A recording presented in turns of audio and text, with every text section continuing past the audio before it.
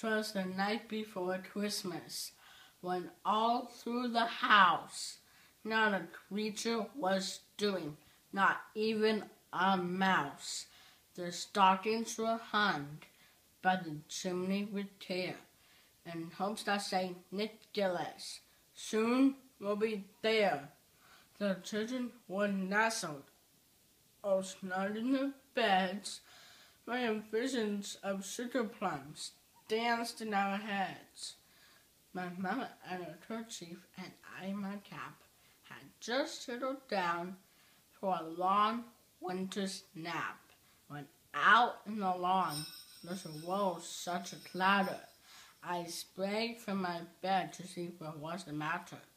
Away to the window I flew like a flash, tore open the shutters and threw up the sash.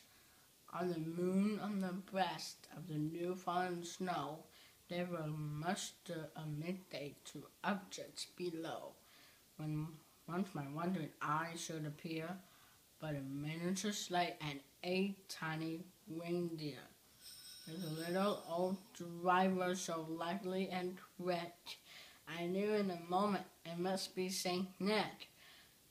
More rapid than eagles' courses they came, and he shouted and told them by name.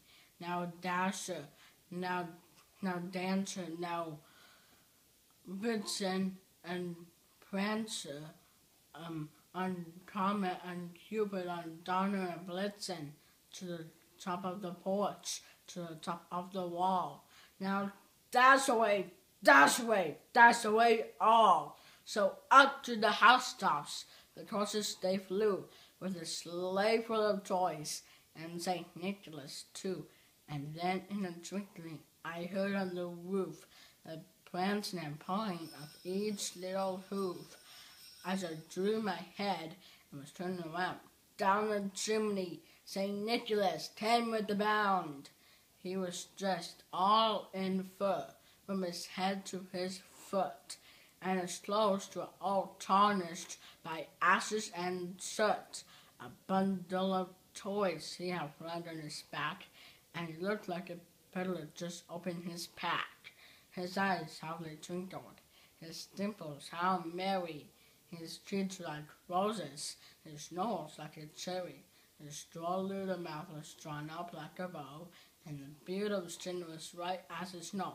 He had a broad face and a little round belly, then chirped when he laughed like a bowl full of jelly. He was terribly plump, a white jolly old elf, and I laughed when I saw him in spite of myself. A wink of his eye and a twist of his head soon gave me to know I had nothing to dread. He spoke not a word, but went straight to his work, and filled all the stockings, then turned with a jerk, and laying his finger aside of his nose, and giving a nod up the chimney he rose. He sprang to his sleigh, to his team gave a whistle, and away they all flew like a down of a thistle. But I heard him a sleigh message over to say, Merry Christmas to all, and to all a good night. Merry Christmas.